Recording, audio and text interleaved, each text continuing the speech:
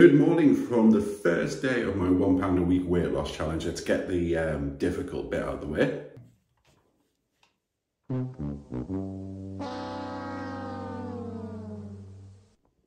How embarrassing right now, I'm only kidding. So I'm actually a bit heavier than I thought I would be. I'm 20 stone 2, so it's a little bit more to lose. I want to lose 3 stone and 2 now, but I'm not concentrating on that. I'm concentrating on losing £1 a week.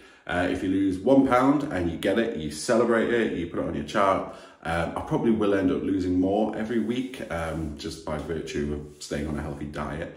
So the way I'm doing it is increasing my exercise a little bit, but mainly eating healthily. And part of that is I'm going to be cooking things from a range of books. I get to say range now, just so you can see that diet food doesn't need to be boring and horrible. It's going to be just good eating. And I should point out, I have an incredibly supportive partner here who will be with me every step of the way.